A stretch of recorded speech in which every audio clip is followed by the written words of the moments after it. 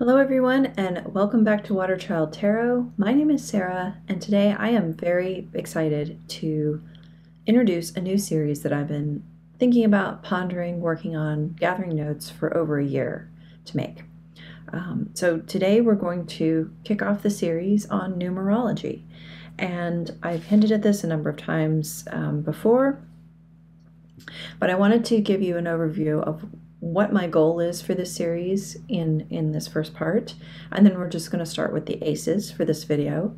I will do 2, 3, and 4 in the second video, 5, 6, and 7 in the third video, and 8, 9, and 10 in the final video. And my goal with this has come out of a desire, of a need for myself, really. And so it's not meant to be prescriptive in any way, or that I think this is correct or better than any other way of looking at numerology and tarot. I should say specifically I'm looking at the pips, the 1 through 10 of each of the 4 suits. But it is a goal of mine to explore this topic in a lot of detail, and I have given a lot of thought, and also through a lot of readings that I've done, played around with some of these ideas. So when I started learning tarot, it seemed to me that it should be significant, if you're going to number a card, that those numbers should mean something. Otherwise, why bother putting a number on it, right? But I've always had trouble reconciling the numbers with the pictures, and especially the Golden Dawn titles for the cards. If you don't know about the Golden Dawn, they were a secret society, and A.E. Waite, the producer of the Rider Waite Smith deck, the art director, if you will, or conceptualizer of that deck, had very specific ideas about what he wanted to put into his deck, and directed some of the imagery of Pamela Colman Smith, the artist behind it. And the decisions that they made, whether Pamela Colman Smith may have made some of her own decisions because A.E. Waite wasn't as concerned with the 1 through 10, I don't know. But the decisions that they made overall just don't seem to be very consistent across the 1 through 10. So what I want to do is make sense of those pictures, look at the keywords from the Golden Dawn, which influenced the pictures that Waite chose for the deck, and then try to figure out how to amalgamate some kind of more cohesive numerological pattern from that. The Golden Dawn keywords are particularly problematic, and they influence the pictures. And they're inconsistent in a number of ways. They're inconsistent if you look at, for example, all of the 2s or all of the 3s together. They're inconsistent as to positive or negative connotation. So you don't get 3s are generally good, 5s are generally difficult all the time. In some cases, you do get more of a leaning one way or another, but you don't always get that consistency. Sometimes they're inconsistent in terms of the topic that they're talking about, and sometimes even the part of speech. And we'll get into that more as we look at some of these specifics. So I'm trying to tease out some kind of a pattern without actually contravening the image entirely, right? If you're going to read with a modern tarot deck, it's probably going to be RWS based in many ways. And you can't, I believe strongly that you can't lay down cards on the table and then say something about them that completely doesn't go with any of the images, that comes out of left field because you've memorized some other set of associations. You have to tie it back in with the image if you're going to use pictorial or scenic decks. So how can we reconcile then a series of pictures that don't seem to have a strong pattern, a strong theme throughout the numbers, with a desire to have more of a theme throughout the numbers? How can we do that effectively? And then, so I want to look at mainly the RWS for this exercise, but I will be bringing in some favorite examples from other decks that are also scenic, and just kind of comparing, some other interpretations that I think maybe fit better, or perhaps express the numerological impulse a little bit more clearly.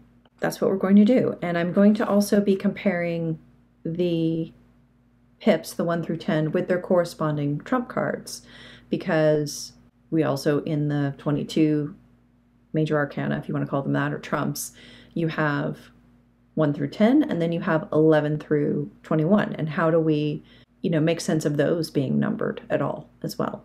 I think in a lot of cases it's sort of difficult to do that, but I've come around in some cases to being able to kind of creatively think through that as well. So again, none of this is meant to be definitive. You don't have to like this stuff that I'm talking about. You don't have to agree with me. And I'm very curious if you've done something similar for yourself in your own tarot explorations, or, maybe this isn't very important to you. You just go by what the pictures look like, or you just go by keywords that you memorized, and, the numbering isn't as important. I would love to hear that, because I think there are many different effective ways to read. One other thing I wanted to mention before we start looking at cards is that, historically, a lot of tarot decks were not fully pictorial. They had symbol suits on the numbered cards, and then the only pictures were of figures in the court cards and the trumps.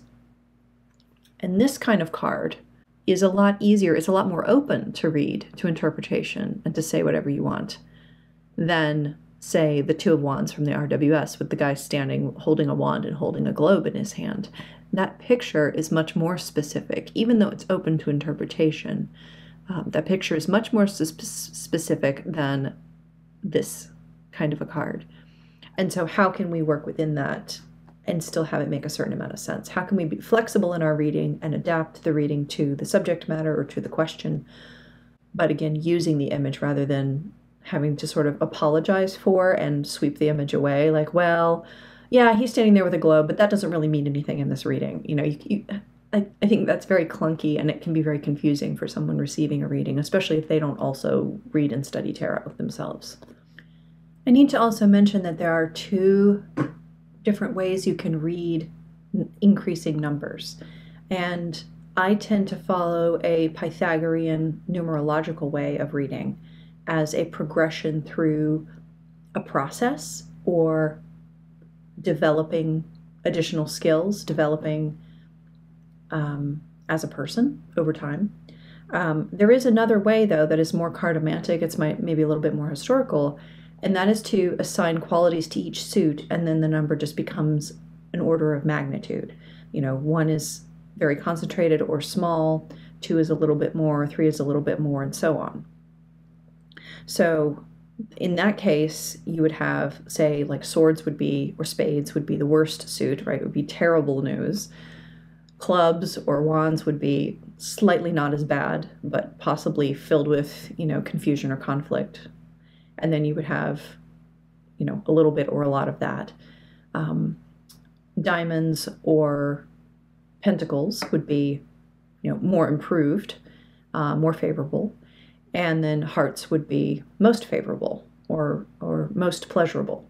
And then you would have just a magnitude of that experience. So a little bit of pleasure, a lot of pleasure, right? That's not really how I read tarot, and I'm not much of a cartomantic reader. I've read about it, but I've never really done much with playing cards. So my approach in these videos is going to be more of the former, which is having each number assigned to kind of a stage of growth, or an opportunity, or a set of experiences, a set of possible experiences that you may be having at that stage. And this will become more clear as I dive into the 2 through 10, but I wanted to mention that and distinguish it as to my goal in this video. All right, so with those preambles and qualifiers taken care of, and hopefully I've made myself clear as to what my intentions are, let's go down and look at some cards. All right, so here we have aces or ones, and of course we're going to start with the magician as our primary trump, labeled number 1. Now, in the Rider Waite Smith, we have the magician. This is the Golden Dawn title for this card, and the Golden Dawn title for the magician is the Magus of Power. So they've imbued this card with a lot of heft and weight behind it. Crowley was obsessed with the ego and sort of taking back your power and constructing your own persona and all of this. But historically, the magician or the juggler or the bateleur he was sort of like the fool. He was like a step up from the fool. So the fool is an idiot, right, who is mocked. He's an outcast in society, doesn't fit. He's also a free spirit for that reason, because he doesn't fit into a system. But the magician is really a street magician. The bateleur is someone you meet on a street corner. They're a con artist, they're a performer, an entertainer, someone who can both give you pleasure, but also take your purse, you know, swindle you out of your hard-earned money. That is the role and the aspect of magician. So it's an interesting thing to think about, this powerful and sacred sort of position that the Golden Dawn takes, and then this other side that is a lot less serious and a lot less formidable, and also a lot less respected in society when we think about aces. The Golden Dawn titles for the aces themselves are simply the root of the powers of whatever element it is, right? So the Ace of Wands is the root of the power of fire, the root of the power of water, power of air, power of earth. So that doesn't give us much to go on, and fortunately, at least with the aces, the Golden Dawn stays pretty consistent in what they're calling these things. But it doesn't give us a lot to go off of. So in my own explorations of the number one and, you know, what it can signify, how it can play out in a reading, I've come to use and enjoy a lot of keywords that we're probably familiar with, right? Seed, spark. I think of the magician himself or herself as an instigator, someone who tries things, someone who kind of just goes for it, not in the naive way of the fool, but in a more confident way. You know, yes, I can do this. Bippity boppity boo, this is going to manifest, right? All you manifestors out there, this is your manifesting kind of energy card. But the ace can signify other things. It can signify the seed of an idea and the opportunity for something to happen, but you don't know how it's going to turn out, right? You can plant a seed and maybe it will sprout if the causes and conditions are right around that. But if the causes and conditions are not right, the seed is just going to rot in the ground or get dug up and eaten by an animal or something like that.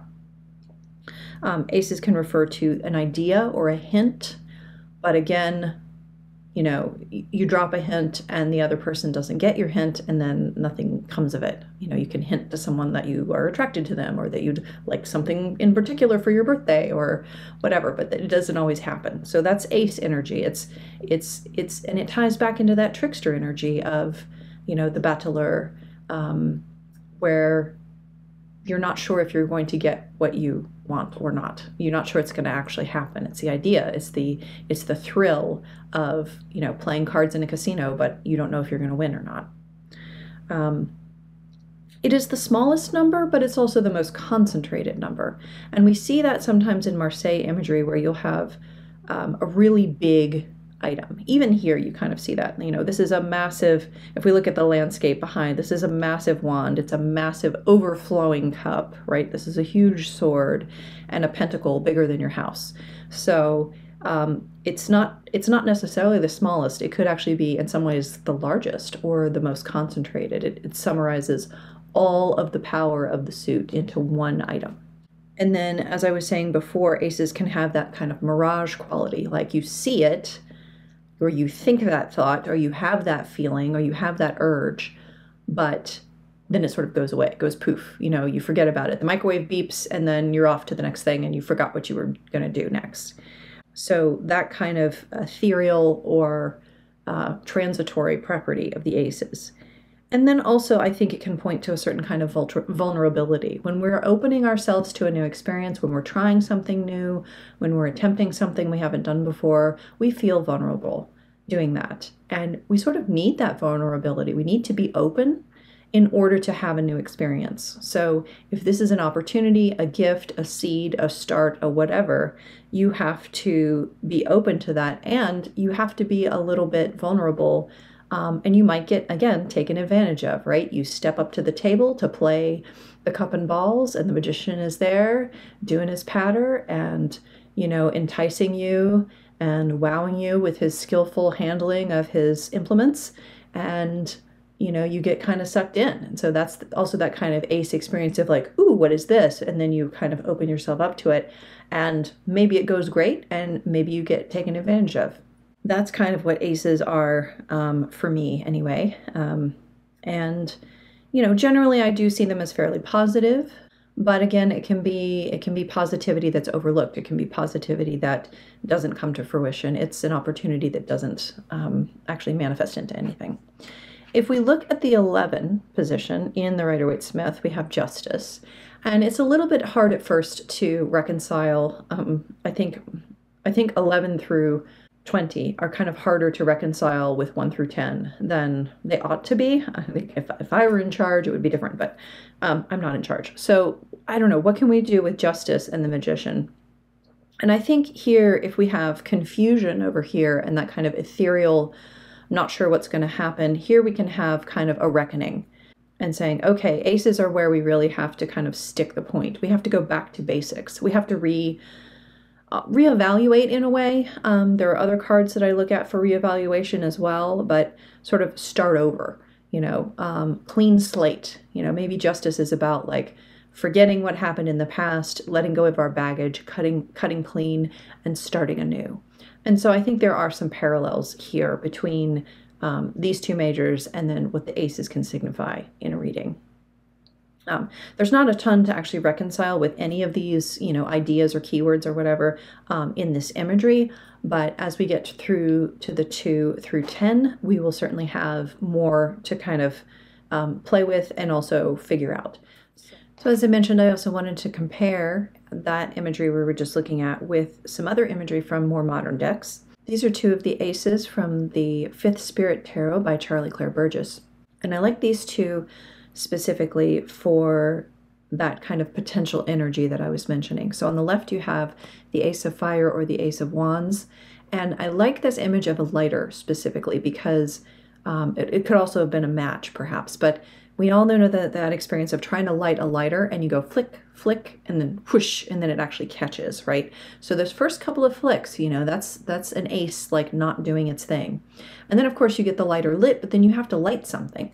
You're not just going to stand there holding the lighter forever. Maybe for a moment if you're at a concert, but otherwise, this is something that's ephemeral. It's there and then it's not there.